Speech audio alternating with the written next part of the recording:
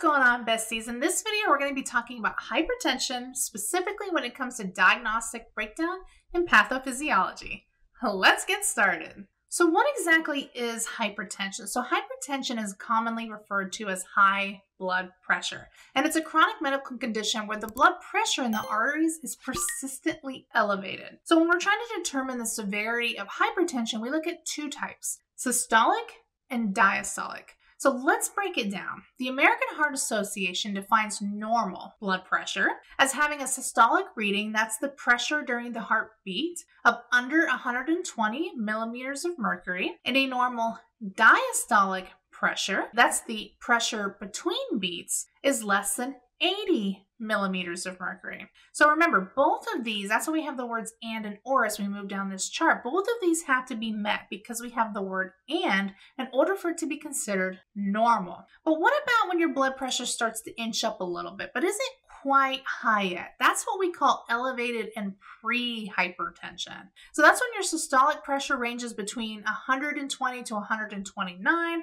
while the diastolic pressure remains under 80. So again, both of these have to be met in order for it to be elevated or pre-hypertension. Now let's talk about stage 1 hypertension. This is when things get a little bit more serious. So you're looking at systolic pressures that would be between 130 and 139, or you have a diastolic pressure that ranges between 80 and 89 millimeters of mercury.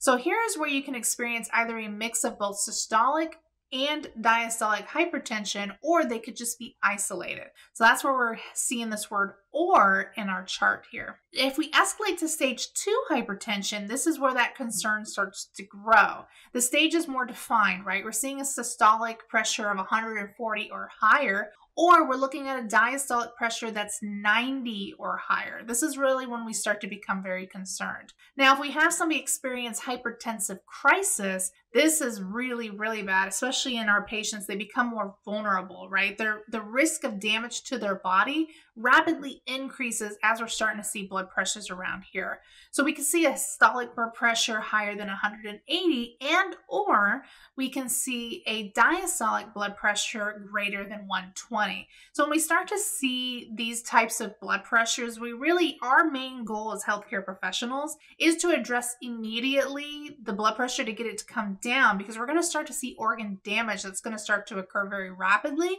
if we sustain at these high blood pressures. Let's take a look about why blood pressure is important. So the significance of maintaining high blood pressure is clear and well established through various studies. Elevated blood pressure is a known risk factor for several serious types of health conditions. This can include stroke, ischemic cardiomyopathy, as well as coronary artery disease, just to name a few of them. All of them are linked to severe health outcomes. Therefore, reducing blood pressure can significantly lower the risk of these conditions. And researchers have demonstrated that even a modest reduction in blood pressure, just by say 5 millimeters of mercury, can lead to substantial health benefits. So diagnosing hypertension seems pretty straightforward, right? We wrap an inflatable cuff around the patient's arm, we inflate it to constrict the blood flow, then we slowly release air from the cuff to listen with our stethoscope to get those systolic and diastolic blood pressure numbers, right?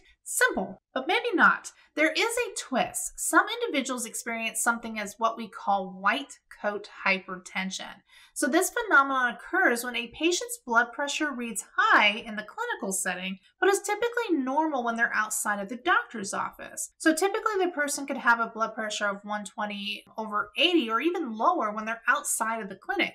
However, they have high blood pressure when they come in the clinic, and it's often attributed to patients being anxious or they're stressed out about being in the medical environment. I personally experienced that. So when do we accurately diagnose hypertension as being hypertension?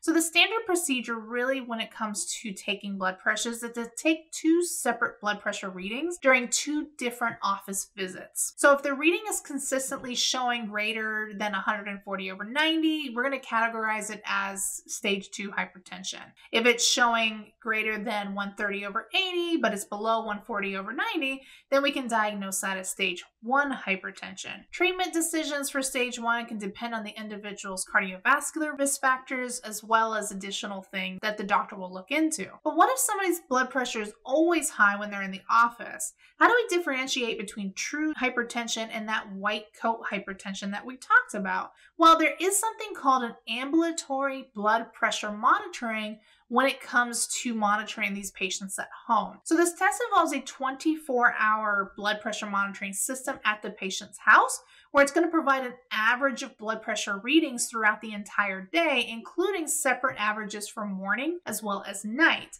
So these readings really give us a clearer picture of what the individual's true blood pressure status is, helping us distinguish between actual hypertension and white coat hypertension. So hypertension can come in different causes as well as being categorized by different things. So we have primary, also known as essential hypertension, and we have secondary hypertension. So we're going to start with primary or essential hypertension, and the exact cause of this hypertension is not really clear, so we call that idiopathic in medicine. This is the most common type of hypertension that can be seen upwards of 90% of cases when we're looking at these patients. These cases typically occur in individuals who are between 20 and 55 years of age. If we're looking at someone outside of that range, we're most likely thinking that it's something else. Among the potential factors influencing primary hypertension is an overly active sympathetic nervous system. So the sympathetic nervous system plays a crucial role when it comes to regulating blood vessel tone. So it originates up in that thoracocolumnar region, and the sympathetic neurons target arterioles and can trigger vasoconstriction by releasing norepinephrine onto receptors of the smooth muscle of blood vessels. So this heightened sympathetic nervous system activity can lead to increased peripheral resistance, meaning that there isn't really going to have a whole lot of open space for the blood to flow freely. Our blood vessels are going to constrict. So with that increased resistance and that constriction of our blood vessels, it is going to cause the patient's blood pressure to become elevated. Another way to hypertension involves our kidneys, specifically those juxtaglomerular apparatus. So those juxtaglomerular cells, which respond to this norepinephrine, releases a hormone called renin. So renin plays a crucial role in the body's regulatory mechanisms when it comes to the production of angiotensin II. So angiotensin II, in turn, affects blood pressure through various means. It increases the production of aldosterone, that hormone that causes the kidneys to absorb more sodium and water into the bloodstream. That's going to ultimately elevate the blood pressure. And they also stimulate antidiuretic hormone, also known as ADH. And with ADH, it's going to aid the kidneys in water reabsorption, reducing the amount of water excreted in urine. It's also going to cause vasoconstriction, all of which is going to collectively cause an increase in our blood pressure. Occasionally, certain people are going to exhibit an unusually active renin-angiotensin-aldosterone system. This means that the kidneys release renin in abnormally large quantities. An excess of renin production, like we just talked about, is going to lead to that surge in angiotensin II, which is subsequently going to stimulate that aldosterone, ADH, and increase our blood pressure.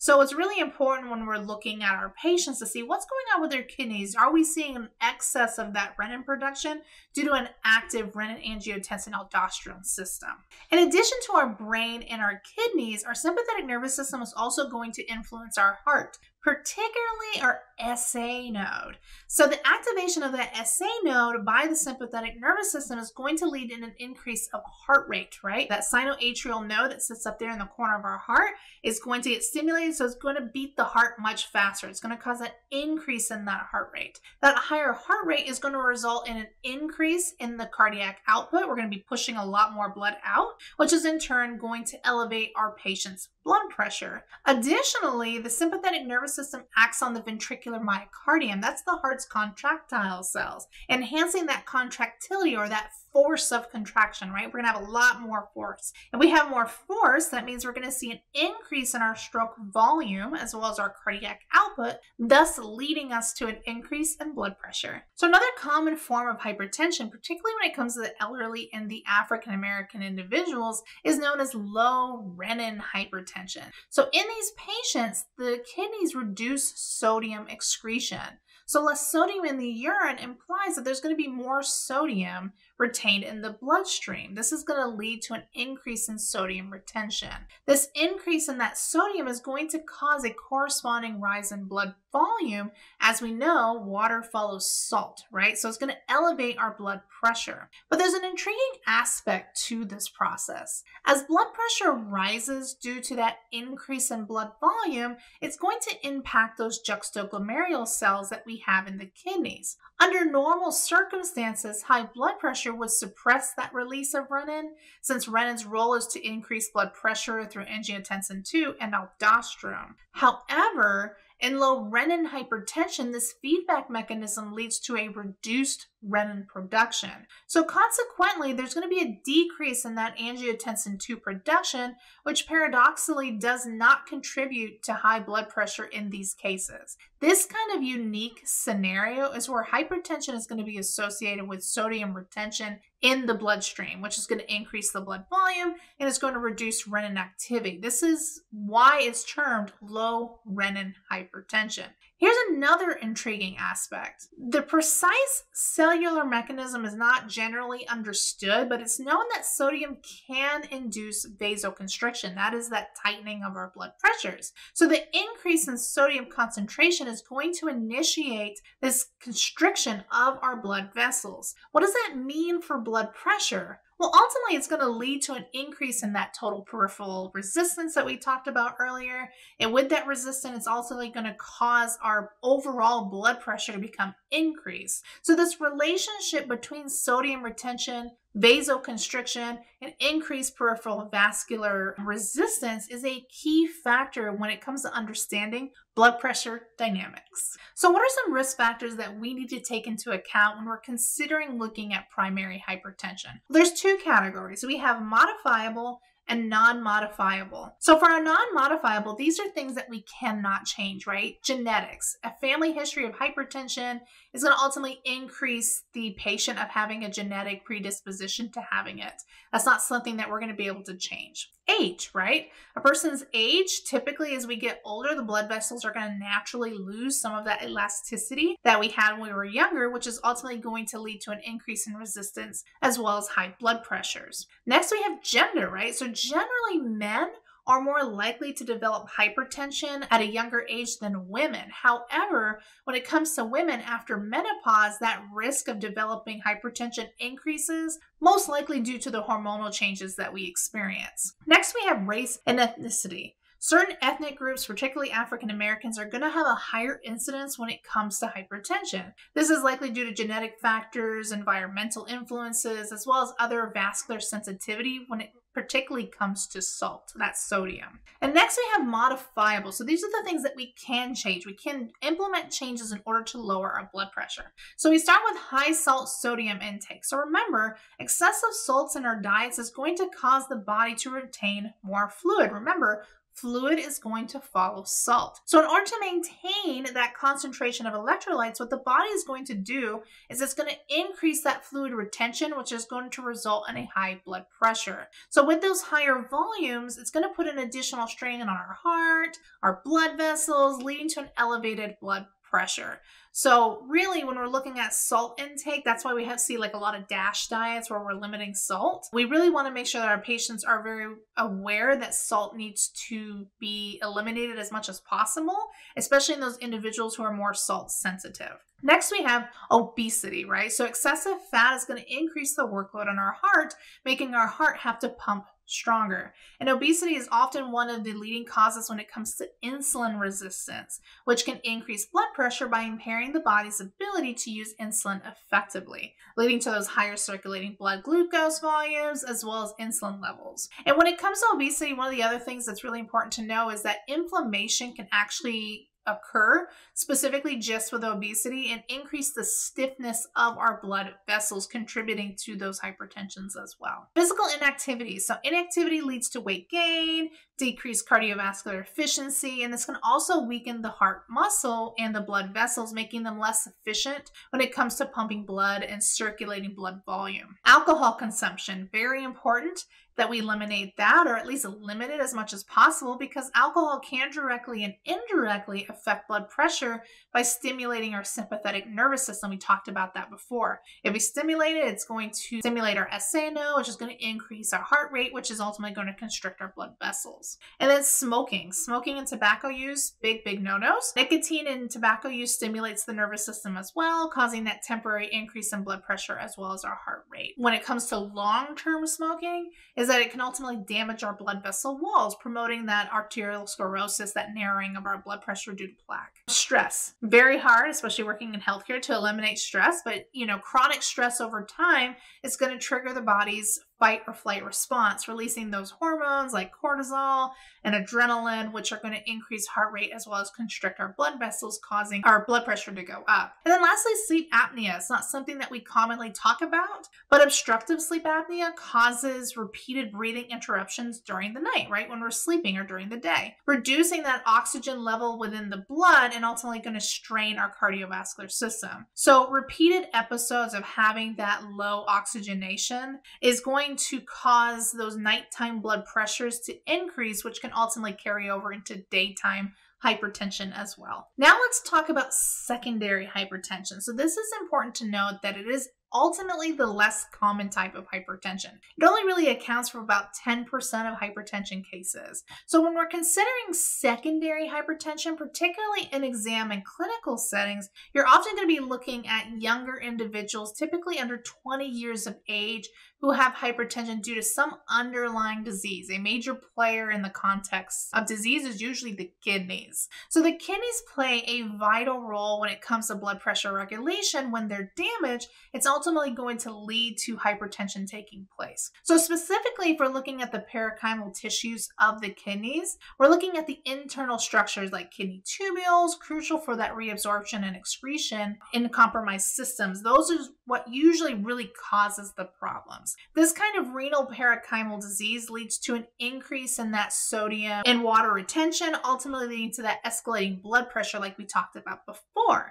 But what exactly are the renal parenchymal diseases? Well, with these disorders, we're looking at actual renal tissues, not the blood vessels themselves that supply the kidneys. So damage can occur in various parts of the kidneys, including those collecting ducts, the proximal convoluted tubules, the loop of Henle, as well as those glomeruli. It's the injury in these structures that contribute to the development of the hypertension, highlighting the importance that kidney structural integrity is essential in order to maintain normal blood pressure. So what kind of disease processes are we going to be looking at? Damage of the renal tubules can affect blood pressure. For instance, polycystic kidney disease, characterized by the formation of multiple cysts in our kidneys, can interrupt that reabsorption and excretion processes. And really, when we're looking at factors, what factors can lead to the damage of the glomeruli, a crucial part of our kidney as well? Well, one such condition is glomerulonephritis. So there is a group of diseases affecting the glomeruli that the kidney structures are responsible for filtrating plasma. So while there are multiple types of glomerulonephritis, we're not going to delve too much into them here. They are something that will ultimately cause secondary hypertension. Another significant condition linked to kidney damage can also lead to end-stage renal disease,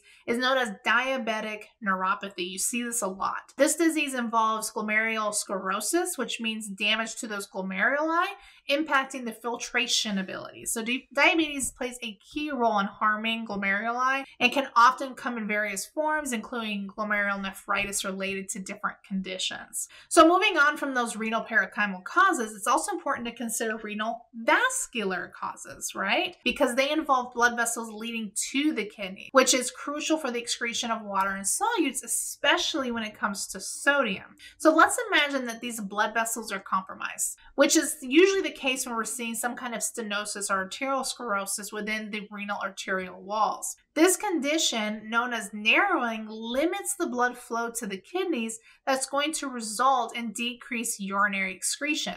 So think about it. If our kidneys are not getting the blood supply to filter and maintain homeostasis, they will eventually die, causing the body to have to combat this with their own internal defense mechanisms. So consequently, more water, salt, and blood plasma is going to accumulate, ultimately increasing the risk of hypertension.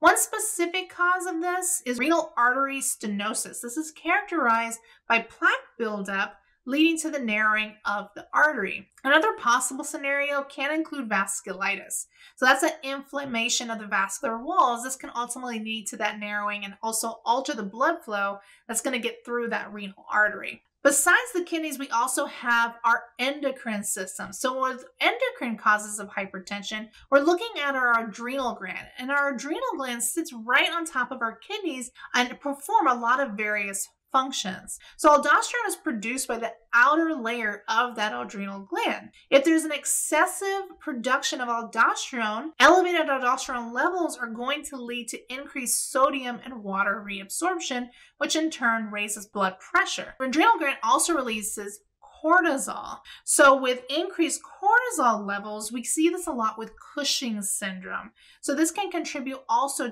to that hypertension. Cortisol enhances the sensitivity of norepinephrine and epinephrine receptors. So when these receptors are more sensitive, the binding of that norepinephrine and epinephrine has a more pronounced effect. This is ultimately going to result in an increase in that vasoconstriction. That vasoconstriction driven by those high levels of cortisol are going to lead to elevated blood pressures. So when we're considering these patient conditions and the various factors that are taking place, we really need to be looking at what the underlying diseases are. So we're going to start doing a lot of labs and things to try to rule out what exactly is happening with the hypertension. So you're going to see a lot of individuals are going to be ordering like BUN levels, creatinine levels, even potentially looking at glomerular filtration rates to try to figure out the exact cause so that they can reverse them. In cases of elevated aldosterone levels, electrolyte imbalances are going to be expected. So typically you're going to see high sodium levels and low potassium levels. Remember, the body tries to balance this imbalance by pulling what it needs out of the cells and pushing what it doesn't need into the cells in order to eliminate it when we have other functions that would typically do that not working appropriately. So you're going to see where the cells are going to be pushing out potassium, right? That is an intracellular electrolyte. You're going to see a lot more potassium. It's going to be pushed out of the cells and it's going to try to pull in all of that sodium in order to get rid of it. So you're going to see those low potassium levels and those high sodium levels when we have somebody with elevated aldosterone levels within their body. For patients, when we're looking at them with Cushing's syndromes, there's going to be a distinct physical and metabolic changes that you're going to see with these patients. They're going to have a more pendular obesity.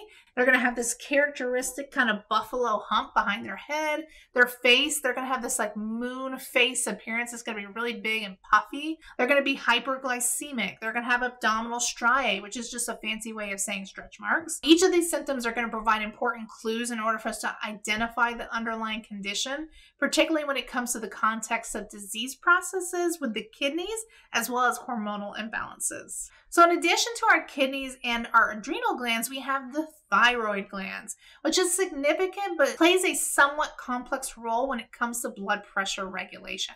So with patients who have hyperthyroidism, where there's an excess of T3 and T4 hormones, these hormones act similarly to cortisol. They can increase heart rate, enhance the sensitivity of norepinephrine and epinephrine receptors, which is ultimately going to increase of contractility, as well as vasoconstriction, which is ultimately, again, going to lead to a rise in blood pressure. Interesting enough, though, when we're looking at hypothyroidism, right, this is going to lead to secondary hypertension as well. What's interesting is that when we have reduced levels of T3 and T4, this can lead to an increase in sodium retention in the kidneys. So this retention causes that increase in blood volume. Remember, water is going to follow salt, thereby raising blood pressure. While we're not sure the exact mechanism when it comes to T3 and T4, we know that with those low levels, they're also going to be linked to an increase in diastolic blood pressure, possibly due to the changes of how it handles sodium.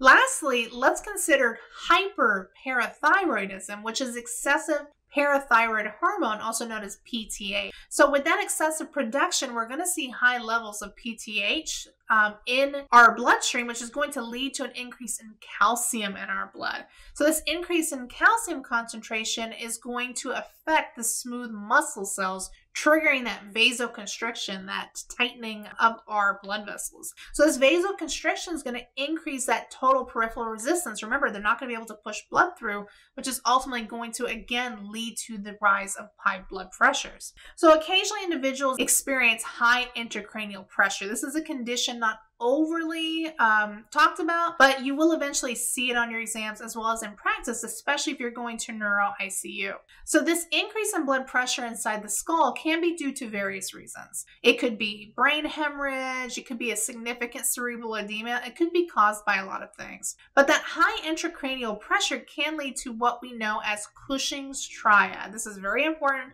You're going to have to know this from nursing school. So first, the patient is going to experience hypertension or high blood pressure, right? That's the beginning of our triad. Secondly, they're going to see a decrease in heart rate. That is commonly referred to as bradycardia. And then finally, at the end of this, the patient is going to exhibit irregular and often slowed respirations. So that is what we're looking at when it comes to the Cushing's triad. If the patient presents with high intracranial pressure, such as nausea, vomiting. They can even have like papillary edema, which is a swelling of the optical disc, or they could have focal neurological deficits, or even if they have a history of head trauma and intracranial bleeding. It's really important to know this information because the condition could be what's causing that underlying hypertension to take place. So lastly, to finish out this video on hypertension, we're going to talk about the medication causes, the things that we don't think about a lot when it comes to hypertension. So particularly, we're going to start with oral contraceptives.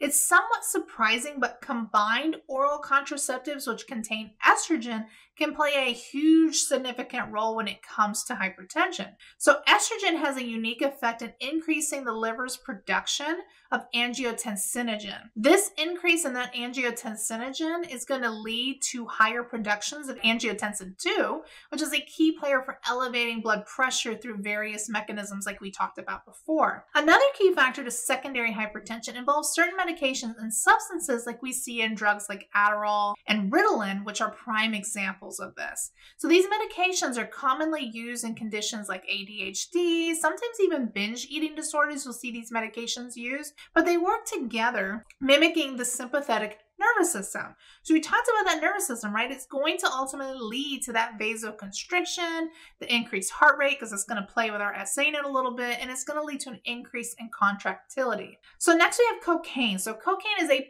powerful stimulant. It significantly activates our sympathetic nervous system. It sends us into sympathetic nervous system overdrive. It causes the release of large amounts of that norepinephrine, which is going to lead to the increase in that vasoconstriction, narrowing of our blood pressures, and increase our heart rate. And this leads to a sudden and very dramatic rise in our blood pressure. So it's going to put a very immense strain on our cardiovascular system very quickly and very strongly. So it's important to see and note that the patient, if they are using cocaine, we need to ask them, are you using it? We're not reporting it to anybody. It doesn't matter. We just need to know because we need to figure out what's causing this extreme rise in your blood pressure. Ephedrine, usually found in our bronchodilators, nasal congestions, as well as other medications that mimic that sympathetic nervous system as well, is also things that we need to be cognizant of when we're caring for people with hypertension.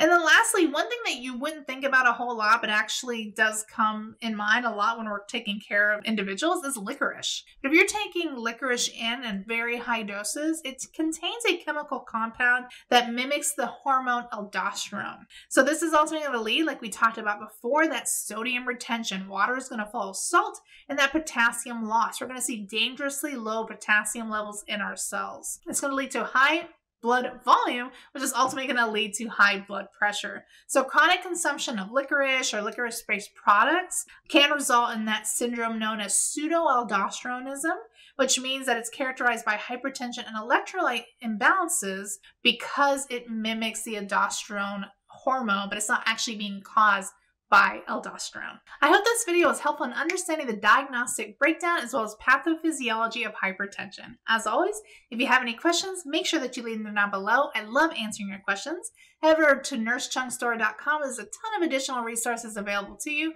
to help you pass your AP exams as well as your nursing school exams. And as always, I'll catch you in the next video. Bye!